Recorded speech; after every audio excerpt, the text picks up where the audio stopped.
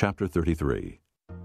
Then the Lord said to Moses, "Leave this place, you and the people you brought up out of Egypt, and go up to the land I promised on oath to Abraham, Isaac, and Jacob, saying, I will give it to your descendants.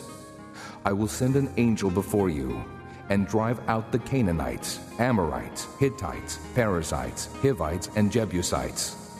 Go up to the land flowing with milk and honey. But I will not go with you, because you are a stiff-necked people, and I might destroy you on the way." When the people heard these distressing words, they began to mourn, and no one put on any ornaments. For the Lord had said to Moses, "Tell the Israelites, you are a stiff-necked people. If I were to go with you even for a moment, I might destroy you.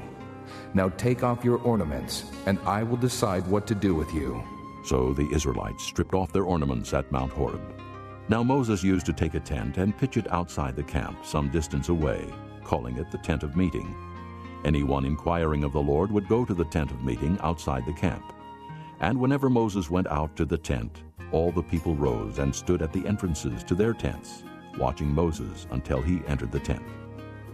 As Moses went into the tent, the pillar of cloud would come down and stay at the entrance, while the Lord spoke with Moses. Whenever the people saw the pillar of cloud standing at the entrance to the tent, they all stood and worshipped, each at the entrance to his tent. The Lord would speak to Moses face to face, as a man speaks with his friend.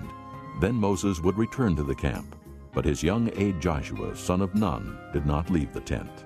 Moses said to the Lord, "You have been telling me, lead these people, but you have not let me know whom you will send with me. You have said, I know you by name, and you have found favor with me.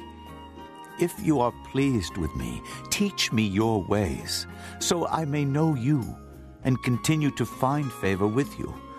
Remember that this nation is your people." The Lord replied, "My presence will go with you, and I will give you rest." Then Moses said to him, "If your presence does not go with us, do not send us up from here. How will anyone know that you are pleased with me and with your people unless you go with us? What else will distinguish me and your people from all the other people on the face of the earth?" And the Lord said to Moses, "I will do the very thing you have asked, because I am pleased with you, and I know you by name." Then Moses said, "Now, show me your glory." And the Lord said, "I will cause all my goodness to pass in front of you, and I will proclaim my name, the Lord, in your presence. I will have mercy on whom I will have mercy, and I will have compassion on whom I will have compassion. But," he said, "you cannot see my face, for no one may see me and live." Then the Lord said, "There is a place near me where you may stand on a rock. When my glory passes by, I will put you in a cleft in the rock and cover you with my hand until I have passed by. Then I will remove my hand, and you will see my back, but my face must not be seen.